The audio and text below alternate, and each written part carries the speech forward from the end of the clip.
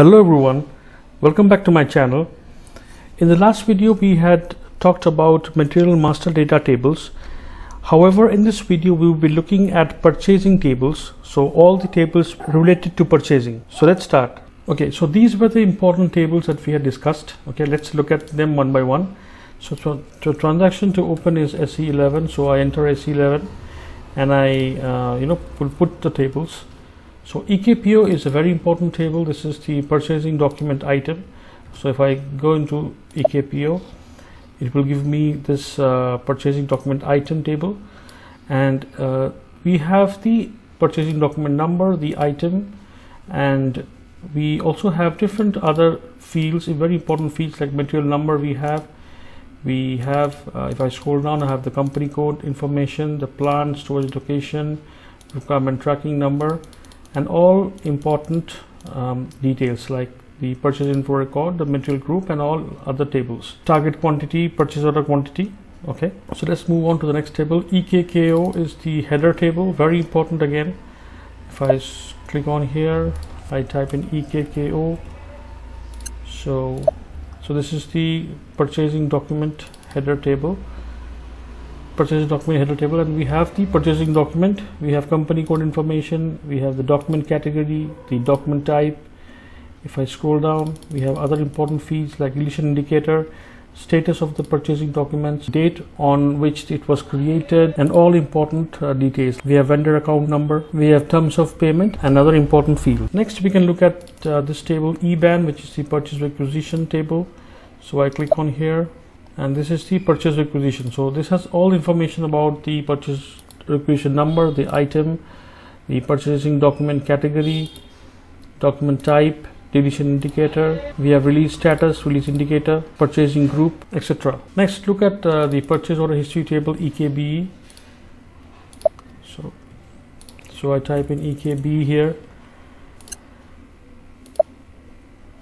So this is the history of the purchasing document. So we have purchasing document number, item, the year, the number of the document. We also have the movement type, posting date, quantity, very important field. So this is also a very important table. Next, let's look at EKET. So I will put this table in here. EKET, we have the scheduling agreement schedule lines, again very important table. Purchasing document number, we have item, we have delivery date, we have schedule lines. If I scroll down, I have the scheduled quantity, the issued quantity, various dates, the purchase requisition number, item of the purchase requisition, and all other important fields. Next we can look at the purchase info record table, EINE. So I put the table here. Okay, so EINE. So we have the purchase info record, we have the number of the info record, purchase organization, category of the PIR, plant, the purchase info, date on which the record was created. If I scroll down, I have various indicators, the purchase group, standard quantity, minimum quantity, etc. So we can look at EORD table, which is the purchasing source list. I copy it here, I paste it here. Okay. EORD is again important table. So this has information about the source list. We have material number, plant, the number of the source list, date on which it was created.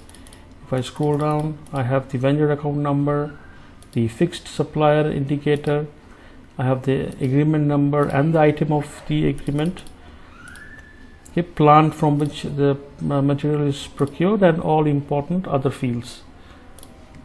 Lastly, let's look at T024, which is the purchasing group. Again, a very important table. I click on here, T024. So this is the purchasing group. So we have the client, the purchasing group, we have descriptions, we have the details of the telephone number, we have telephone number, email address. So these were the important tables that I wanted to show. In the next video, we will be checking more tables. So that is all in this video. If you got value from this video, do like, comment, and share with your friends. Do not forget to subscribe to the channel. If you have any questions or feedback, share them in the comment section below. Till we meet again next time, you all take care and goodbye.